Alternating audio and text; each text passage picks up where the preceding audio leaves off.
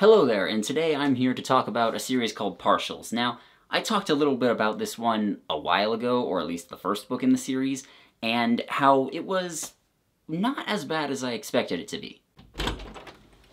Oh, thank God I'm not too late. James, I'm here to help you. Oh, okay, are we doing that thing where we start off the video with a 10-minute skit about how I had to travel back in time to stop myself from playing a bad video game or something? Oh, no, not at all. In fact, I'm actually here to help you review it because this is just... I mean, it's terrible. No, actually, I quite liked the series overall. What? No, you can't like this series, okay? It's a dystopian young adult novel. All you're allowed to do is talk about how it's stupid and doesn't make any sense and it's clearly just aimed at teenage girls, but maybe you could throw in some tangent at the end about how it was all a product of its time or something to cut it some slack. Well, yeah, I'll admit I'm no longer in the target audience for it, but that doesn't mean I can't enjoy a good entry when it comes around, and that also doesn't mean that I can't criticize bad ones when I find them. No, you can't do that. You have to complain about how it's being woke or whatever. I mean, the main character has a vagina, and she's not even white, she's Indian? What? And then we have to talk about how political and obnoxious it's being. I mean, the whole message of the book is how not to be racist, so like, oh wow, pat yourself on the back, author. This conversation went in a direction that I was not anticipating. Yes, okay, this is why we need two of us, so are you ready or not?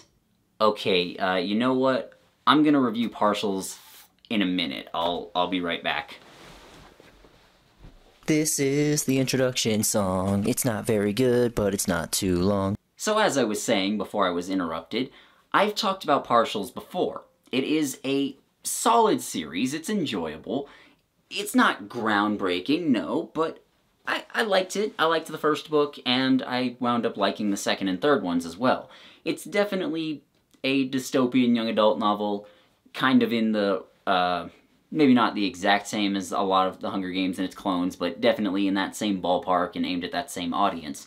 But overall, it is a solid series, you know? It has good characters, it has a good story. It doesn't quite stick the landing at the end, like we'll talk about that later. I think the ending is not the best, but I've really read so much worse in my day.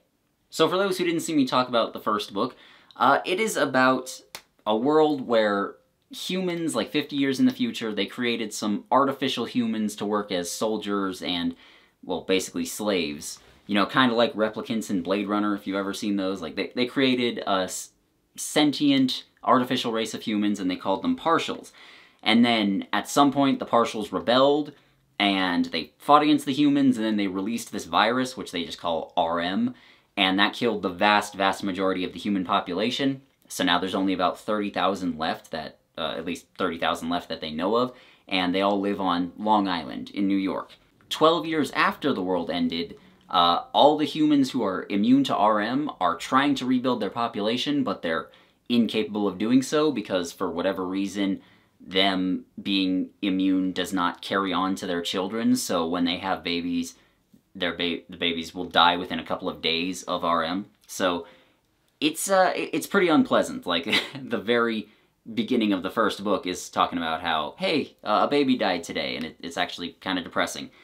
Enter the main character, a teenage girl named Kira, who is seeking out a cure for RM, because she's trained as a medical technician, or nurse, or doctor, or whatever. They all kind of blend together in this world, but, you know, she has medical training, and she thinks she can find a cure for RM, but she has to get a partial in order to compare its physiology to human physiology, and then from there the story unfolds. Now, I'll say right now, the setup for this is great. Like, it's not just there's an evil government and you have to destroy it, like a lot of its genre contemporaries, although there is some elements of that. You know, the human government on Long Island is pretty unpleasant, pretty nasty at times, but you kind of see where they're coming from at the same time. Like, you understand, like, okay, yeah, it's when you have the extinction of humanity on one hand and freedom on the other, it's easy to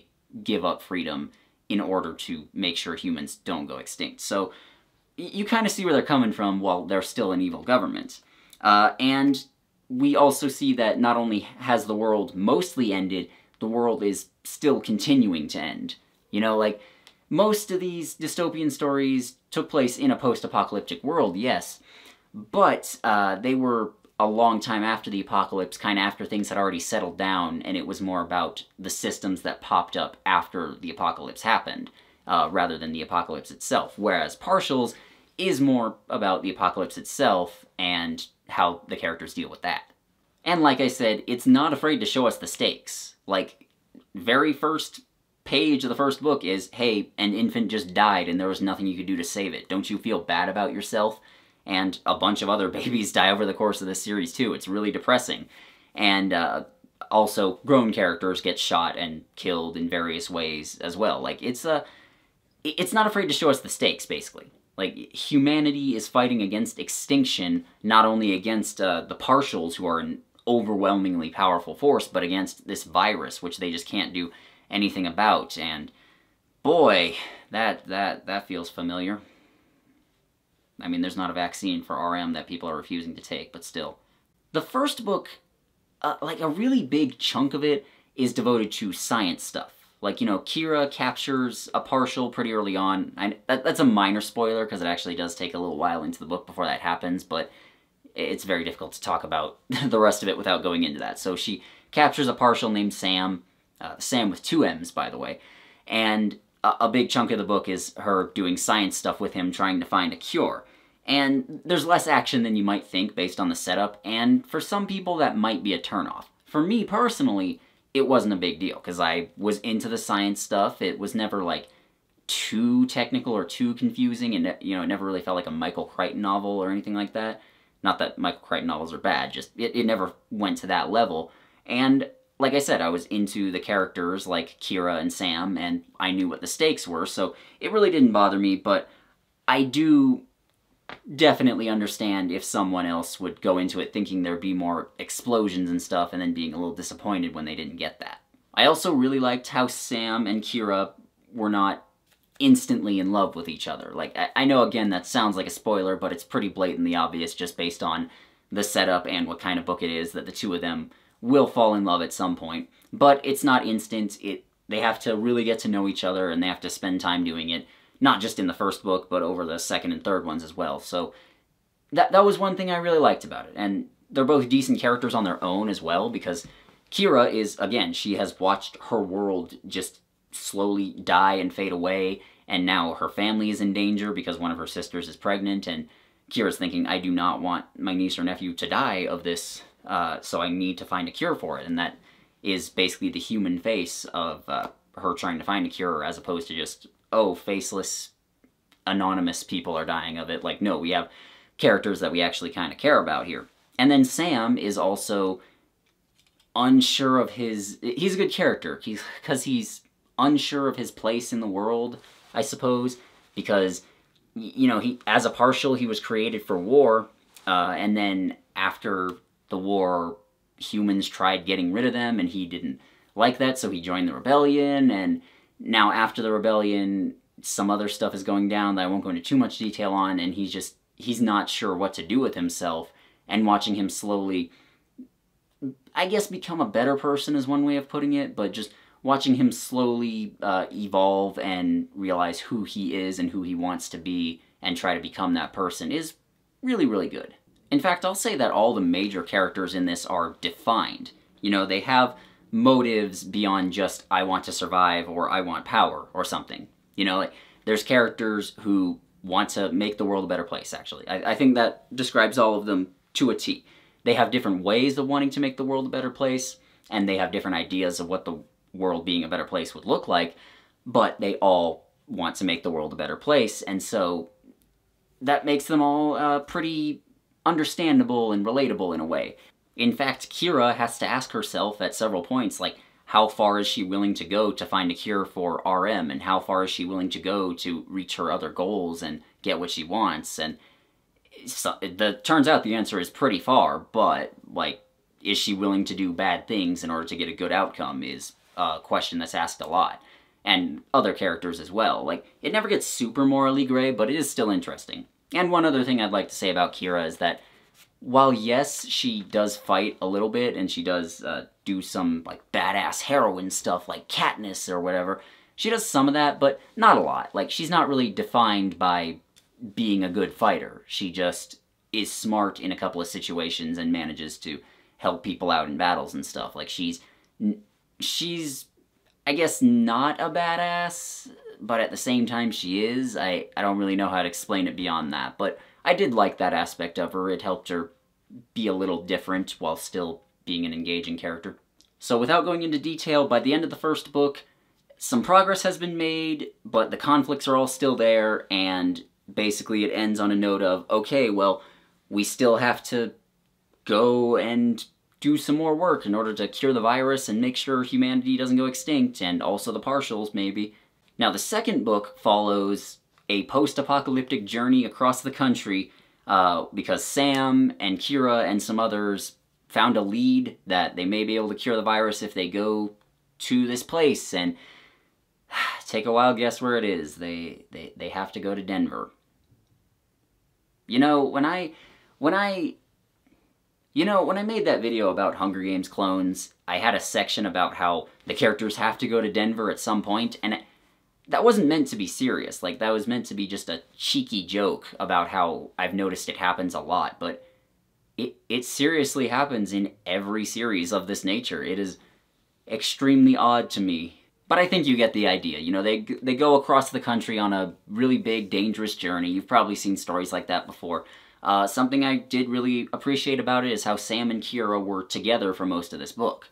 Because, think about it, in a lot of romance-focused stories, especially young adult ones for some reason, the main couple doesn't actually spend a lot of time together. Like, the worst example of this I can think of is Fallen, where the two leads were together a little bit in the first book when they first met, or sort of first met, because I don't know, I'm not getting into detail in Fallen, that's a weird series. And then they were not together at all in the second book, not together at all in the third book, barely talked to each other in the last one, and then, so we didn't really get a chance to see them not only become a couple, but to, like, be a couple and be around one another, which is kind of the point of romance stories. So I just liked how Sam and Kira were actually together for a big chunk of this middle book, and then the third one as well. Like, they're actually, you know, they spend time together. That's what made it nice. And then, because this is the second part of a trilogy, more stuff is revealed, things get worse, ends on a cliffhanger, etc. And nothing that really unusual for the second entry in a trilogy, I don't think. Although I will bring up a problem, how some of the things it reveals about partials are weird, and it makes them work a little bit less as a part of the setting. So, for starters, they all communicate using pheromones. Like, you know, obviously they're humans, so they talk and everything, but whenever they feel emotions like fear or anger or sadness or anything, they involuntarily release pheromones, which other partials can pick up on, and so they know what they're feeling. And, for example, if one of them dies, then they release a bunch of death pheromones, so others will know, like, there's danger over there, let's be careful. Which is kind of neat, actually. And in fact, that's the reason why partials seem so robotic and emotionless to humans, is because they don't really need to showcase their emotions through their expressions or their words or anything, because, well, other partials already know how they're feeling. And so that's part of the conflict, is that humans think they're these unfeeling robots, and they're really not. So I did think that was neat. But it's also, we get to see partials work as soldiers and as warriors on a large scale for the first time in this book, and they're just too perfect. Like, they're too good at it. You know, like, they can see someone across the street aiming a gun at them, and then when they fire, they're able to dodge the bullet. Not because they're so fast they can dodge bullets, but so fast that they can see where the barrel is pointing and they can move out of the way before they even pull the trigger. And it's, what? Like, we see this whole battle where partials are shooting at each other and they're dodging each other's bullets like that. And that's just one example of how they're honestly just too perfect as warriors. And so we know from that moment that there's no way humans are going to be able to defeat them militarily. They're going to have to come up with some bullshit excuse for getting rid of the villains' powers, even though the partials as a whole are not precisely villains in this series, but, you know, close enough. And so I didn't like that. That was really stupid. It was, I hate that I always have to keep going back to this, but it was very similar to Reaper's Creek, that Onision book, where the main villains were literal gods and they were just too powerful. So how do we get the main character to defeat them? We just make him also a god, except he's better. Things like that. It's just dumb. And then we get to the third entry in the trilogy, where they finally find the cure, and then they have to take down the Warhawks, who, on both sides, the humans and the partials, who still want to fight and destroy and kill each other because they don't see a better way, and then they have to make peace. And it's a good entry in the series. I think it's a good finale, except for some subplots there that really, really should be bigger. Like, the first one is how the climate is getting fixed. Because this is like 50 or 60 years in the future, so the climate is, it's fucked. It's like much worse than it is in our time. Like, it's mentioned in the third book that Kira doesn't even know what snow is. Like, she's never seen it before. And keep in mind, she lives in New York. Like, there's supposed to be snow there. It is a little weird how she doesn't know what it is, because you'd think someone would have at least mentioned it before. And in fact, in the first two books, they don't even mention how the climate is bad. So they just... okay, whatever. The point is, it's slowly getting fixed, and then we see this one character who's like this mutated scientist dude who... We learn nothing about him other than that he spent all the time since the apocalypse somehow fixing the environment, and then he goes around warning people like, hey, things are gonna get cold again, so like there's gonna be snow, winter's almost here, you best prepare yourselves. And it kind of just comes out of nowhere, if I'm being honest, and then the resolution to it is also just comes out of nowhere. Like, I think this subplot would have been fine if it had been hinted at a little bit earlier, like maybe if in the first two books some characters noticed how, hey, it's getting colder, maybe the planet is just healing itself after the apocalypse, maybe there's a silver lining to so many humans dying, or like, they could literally just have a brief conversation like that and it would be fine, but it was odd. And then the other subplot, which I'm not going to give away a lot of, is Kira's father, because in the first book it's mentioned how they're pretty certain that he died, but she just got separated from him when the world ended and no one's seen him since. And just based on that, and the fact that he was a scientist who kinda, sorta helped create the partials, it's pretty obvious that he'll come back in some form in the series at some point. And he does, but then it's just really quick, and then he's gone again, and I don't think it actually led anywhere. Like, I'll go into more detail in the spoiler section, and I know that was a minor spoiler there, but for real, the subplot regarding Kira's father was not good. And the climax is over really fast. There's not a real villain there that represents the problem. Like, I get that the villain of the series is meant to be, like, humanity's inability to get along with other groups of humanity. Because, I mean, the partials are technically not humans, but, they're a metaphor for different groups of humans. And, like, there's no representative of that, is what I'm saying. Like, usually, even in stories where the villain is, like, society or nature or whatever, they have some representative of that. Like, maybe if we had a general on the partial side and a general on the human side who just refused to refused to make peace at under any circumstances, then maybe this could work a little better. And we do kind of have that, but it's just really half-assed. And then, so we just don't have a proper villain for the series, I don't think. And then the climax is over really fast. And so it's just, I don't know. I feel that if you're going to have an exciting climax, go all out on it. Be big, be exciting, have battles and gunfights and explosions and knife battles and sword fights and all that. Or just have a more subdued one where the main character, like, gives a speech or whatever and convinces everyone to put down their weapons. Like, those can both work if you do them well, but this one feels like it was trying to be halfway between the two, and so it just comes across as kind of half-assed, and I didn't like it. Overall, a good series. It just, it has some issues in the story, and I will also say that the prose is just odd. There's too little description of the characters. Like I mentioned in the first review that for a big chunk of the first book, I didn't know that Kira was supposed to be Indian. Like, I mean, it's not mentioned until like a third of the way through. Like, she doesn't get a proper description. And also the cover just makes her look like kind of a basic white girl, so I just didn't think about it. And I mean, obviously it's not a problem that she's Indian, it's just, I wish that it had mentioned it. But at the same time, the characters are way too verbose when they talk. Like, just listen to this example. That's better. This is the end. Maybe not of your war. They look to still have some fight left in them, but of the war's importance. I have all the DNA I need now. The humans and partials, so desperate to end each other's existence, can now do so without harming our future. It doesn't have to be that way. It's your plan, the one that you made all those years ago. It can still happen. For the moment, perhaps. But eventually they'll start fighting again. They'll blame each other for your death, for not saving you or killing me. Who talks like this?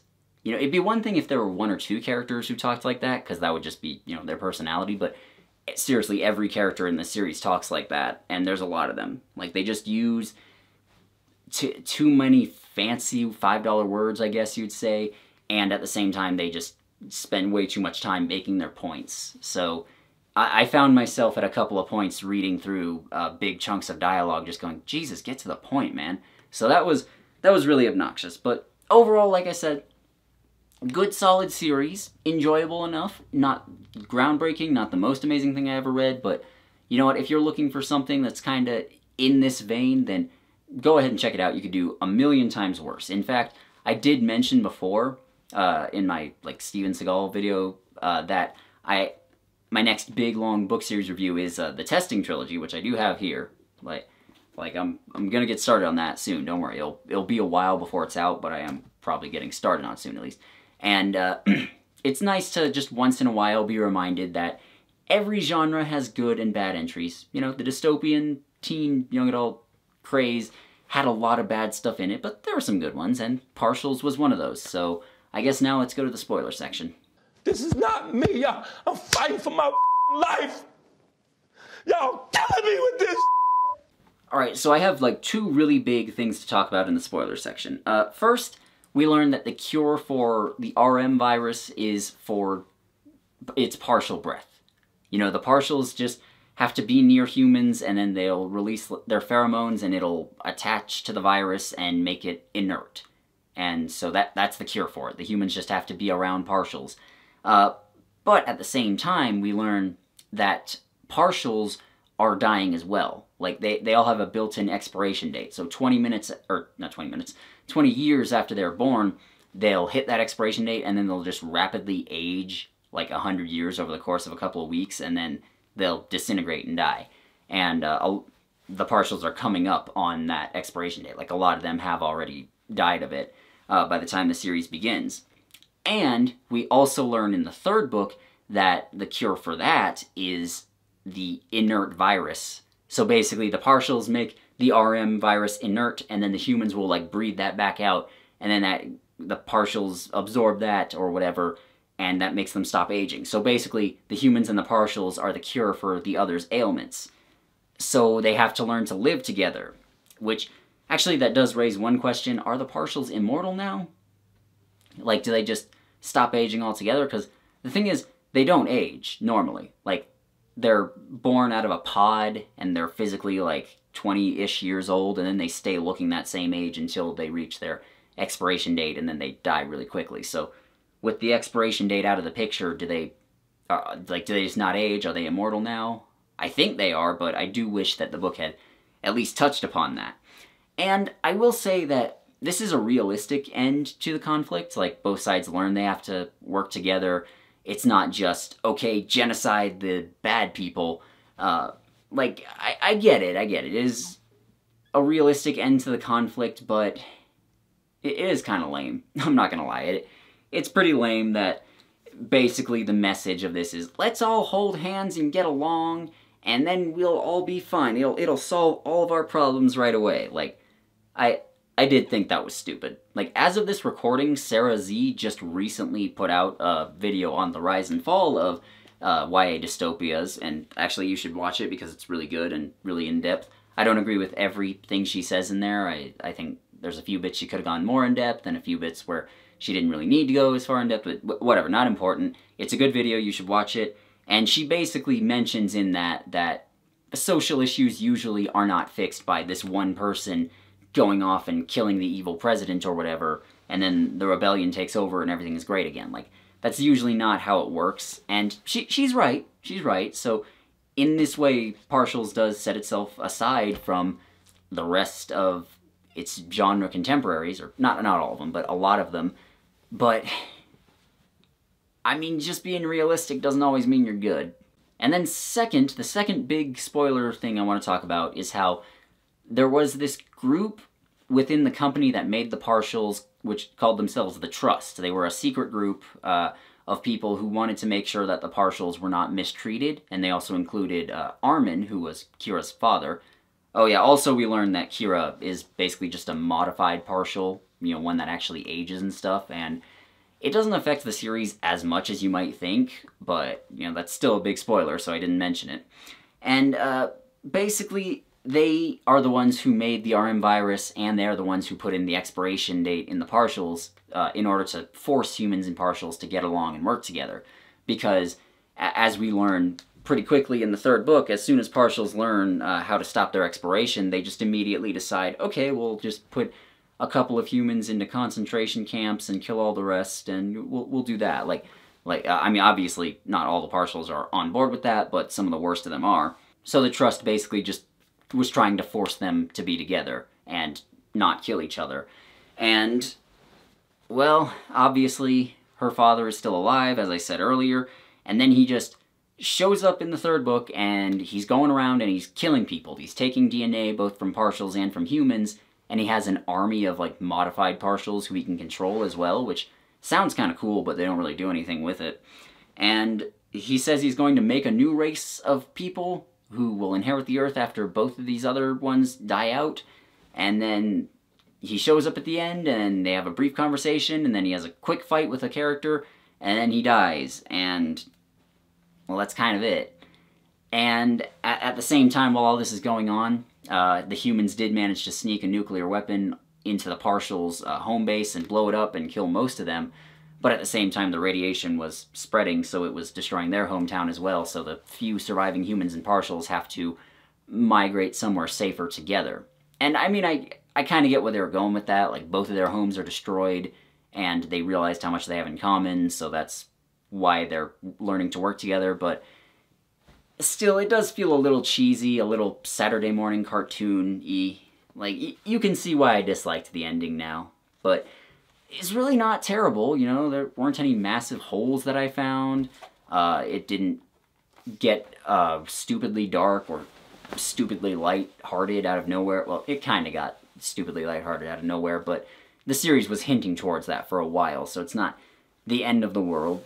And, you know, even if the ending was really bad, everything leading up to it was still really solid. So, even if you heard that spoilery bit at the end, I would still recommend checking this series out if it sounds like something that interests you, because post-apocalyptic stuff has always fascinated me, and if you're in that same category, then I think you'll like Partials.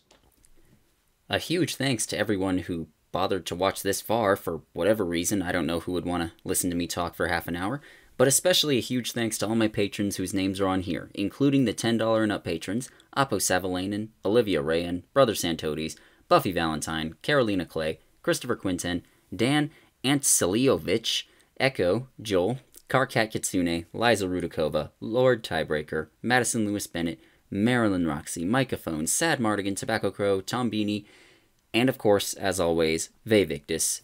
Y'all are the best, really. Let me tell you that. Like, if you were here, I'd kiss you. I wouldn't actually kiss you, but you know, you're all pretty cool anyways. So just don't take my okay, yeah, goodbye.